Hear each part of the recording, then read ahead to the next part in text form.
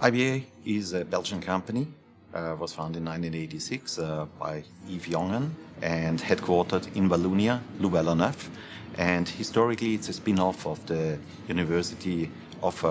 Leuven, so Catholic University of Leuven, and since then it had become a real, I would say, success story for Wallonia, being today worldwide operation,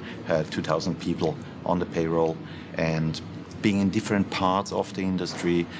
therapeutic and diagnostic, also quality control in medical applications. So hence a very wide range as such, but in a very niche market. Belgium as such has a big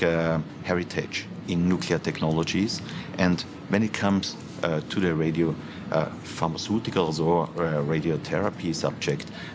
Yves Jongen, the founder of IBA, he was the leader of radiation technologies at the university in Louvain-la-Neuve, and that brought him to develop the first modern kind of cyclotron. So hence, I guess all those tens and tens of years, and by now almost 100 years of nuclear innovation brought us there where we are today. And what is also very important, with particularly nuclear technology focusing particularly on cancer, which is one of the major threats to life, or also cardiology these days more and more. It's something that gives a specific answer to a medical need. Proton therapy is historically head and neck cancer, prostate cancer, which are the biggest subjects as of today in clinical use. And there, IBA, with being the first real clinically routine solution, and coming back from the late 90s, being the pioneer to make this a real standard clinical protocol. IBA was in Asia already long years ago, so the first ever supplied machine was still back in the 80s, and then we started operation in the later 90s, having first a facility in China, where we had a substantial amount of people working, first on the promotion, later on even production. Then we came with radio pharmacies, so really the production of the pharmaceutical itself, where we had pharmacies here in Asia, and now just lately here in Singapore, the first IBA proton therapy installation, Parkway Hospital, which is a real breakthrough because proton therapy is something still rather new.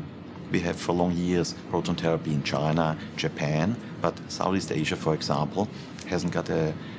real history on proton therapy. And there we are now about installing the machine, looking forward to have that started very, very soon to allow Singaporean and also with all the medical tourism here around in Asia to profit on this breathtaking technology. So in the biomedical sphere, obviously a big player, but we are playing in a niche, so in a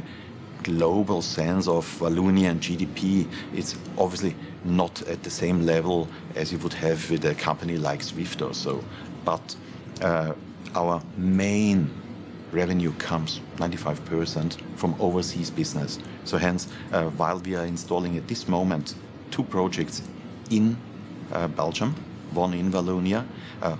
proton therapy projects, we are clearly